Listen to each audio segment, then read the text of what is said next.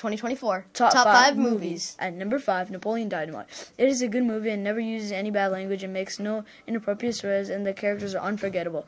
It is really funny without being cruel to the characters. That's why I like it. For me, it deserves to be in this place, and I have no hate for it. And moving on to number 4.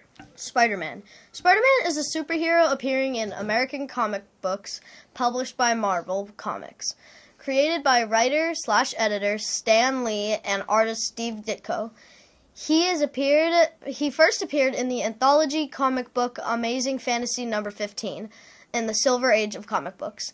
It is a really good movie and I recommend it. And number 3 is Harry Potter. It is at its place because it's a good movie, but the fan base makes me want to hate it.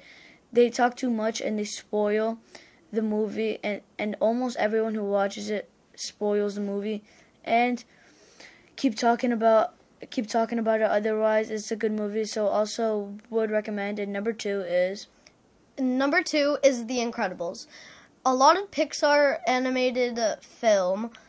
Married superheroes Mr. Incredible and Elastigirl are forced to assume mundane lives as Bob and Helen Parr. After all superpowered activities have been banned by the government, while Mr. Incredible loves his wife and kids, he longs to return to the life of adventure, and he gets a chance when summoned to an island to battle an out-of-control robot. Soon, Mr. Incredible is in trouble, and it's up to his family to save him. And finally, number 1. Number 1 is Shrek. I'd rather not. You can ask anyone, and they will say Shrek is the best, and the fan base is even better.